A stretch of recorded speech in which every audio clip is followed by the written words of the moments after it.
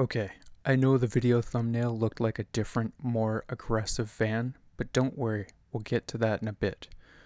If you're like me and never find yourself sitting either behind or underneath your desk thinking, man, I wish I lived in a van, then the prospect of overlanding has probably crossed your mind. Try searching locally for a good adventure vehicle though, and the results are likely pretty grim. You could find yourself a high mileage synchro that has already had about 5 lifetimes worth of camping and off-roading under its belt, but priced the same as a decent cottage with waterfront, or you may wind up looking at a land yacht that gets about 3 miles to the gallon, too big to legally park in your driveway, and was previously used for nefarious purposes. I propose you hire me to get out from underneath my desk, help you cast your search a little further afield to find and import a perfectly clean canvas to start your ideal overland build. In this video, we're going to be looking at a 1996 L300 Delica Starwagon P25W chassis limited edition model that I imported for a client who will be doing some vanning and overlanding.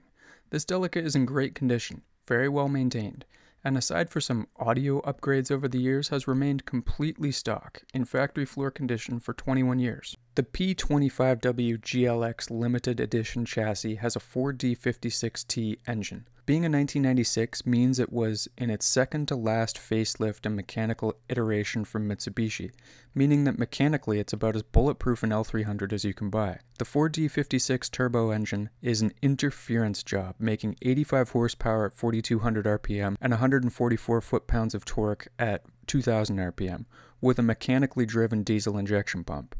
There is no intercooler, and charged air can get pretty hot, which is why I'll sometimes install a pyro gauge on these engines. The turbo cooling is re-engineered from early 1990s models to allow for oil and water cooling, as opposed to the early 1993 and older models whose turbos are just oil cooled.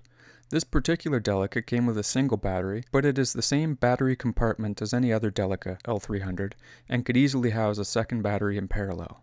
As with most L300s, this van is equipped with auto free hubs, which engage the front axles at the hubs in 4-high mode. These can be easily swapped out for manual locking hubs. While Mitsubishi was prepared to offer buyers a cornucopia of factory options on the Starwagons, from the AC-rigged icebox and hotbox to karaoke for the passengers, the limited edition is a stripped-down and simplified van weighing 200 kilograms less than those Super Exceed Delicas that are so popular in gray markets. That 200 kilogram weight loss in a van with 85 horsepower is something that was immediately noticeable while I was driving this van.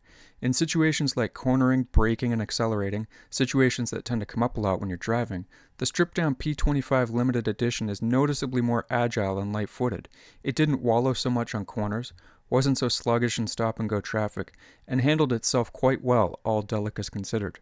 Over the past few months, I've imported several of the heavier P35 Super Exceed Crystalite roof and high roof models with all the features, so I've been driving a good range of Delicas recently, and this one was one of the nicest to drive. The L300 Delica's cult status as a vehicle that still inspires love, hate, respect for the design and aesthetics is something that was predicted by Mitsubishi early on in the van's production run. そしてくつろぎがある。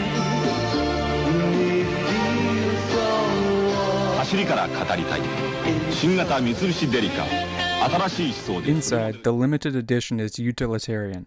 This is the 8-passenger bench seat layout. In front you have GLX level vinyl door skins and trim, rugged but basic seat upholstery, thin carpets and floor mats, and standard option power windows and AC.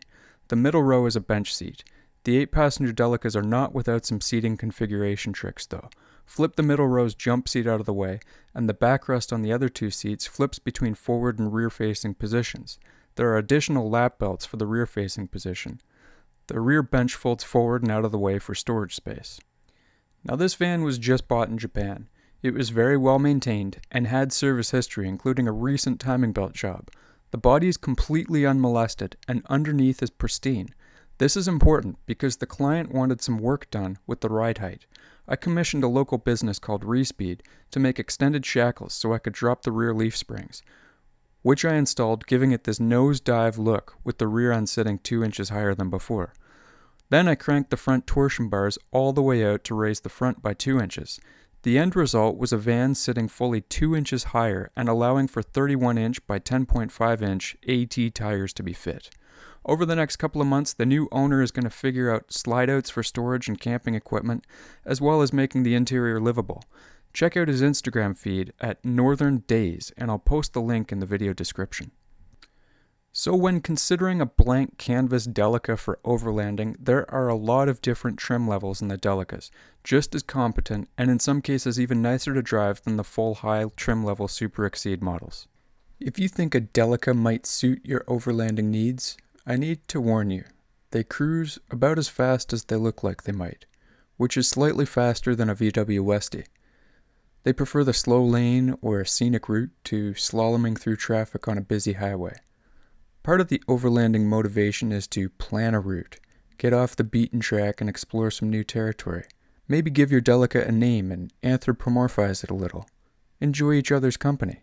And appreciate the journey.